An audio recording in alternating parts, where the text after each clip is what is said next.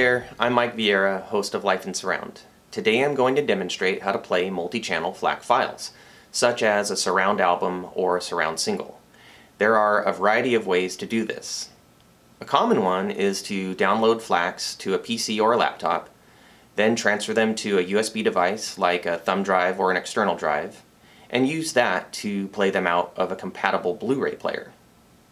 A lot of you, however, might find it more convenient to directly connect your computer via HDMI to your Pre-Pro or your AVR. So that's what I'm going to demonstrate today, utilizing the Windows 10 OS running FooBar 2000. If you have a different use case or run into any trouble, contact immersiveaudioalbum.com via their contact page, or me at Life in Surround via Facebook, Twitter, Instagram, or whatever, and we'll do what we can to get you squared away.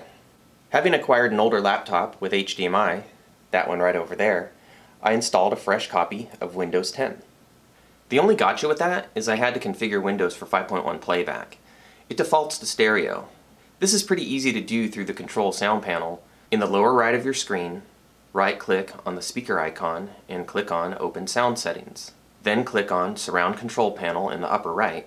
In the pop-up, find your HDMI connection, highlight it, hit Configure, tell it that it's 5.1, test it if you wish, click Next, and you'll select which speakers you're using.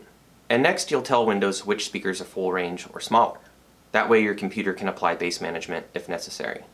Next, I downloaded and installed FooBar 2000. It's also available for Mac.